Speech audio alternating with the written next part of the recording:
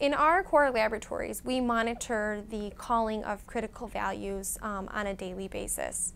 This is a requirement by our accreditation bodies as well as a best practice for our laboratory.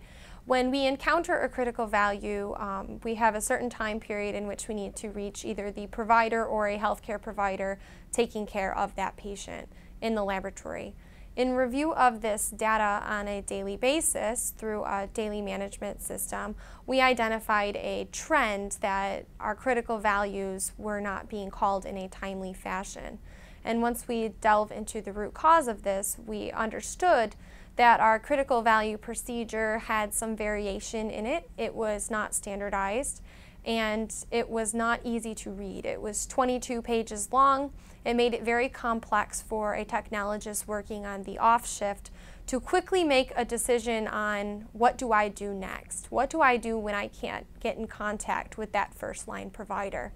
So typically during the day, it's very easy to get a hold of a provider or a care physician for a patient when a technologist encounters a critical result.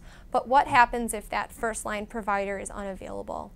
So our procedure outlined an escalation process that was 22 pages long, and so what we did was we broke down each step and said we have a few different streams in which we can contact a provider based on whether it's an inpatient, an ER patient, or an outpatient, and we created a dynamic flow chart that a technologist could simply reference. Instead of 22 pages, all information can be found on one page. So it's a quick decision making. Is it an inpatient? Yes or no? Go down to the next box. Who do I call first? So if it's an inpatient, they can call our providers on the floors. If it's an outpatient, they can make contact with the provider in the clinic.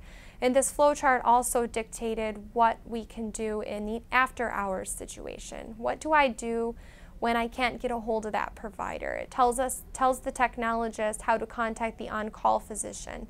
What if I can't get in contact with the on-call physician? It tells the technologist who to call next. So we had this escalation procedure reduced from a 22-page document to a one-page document.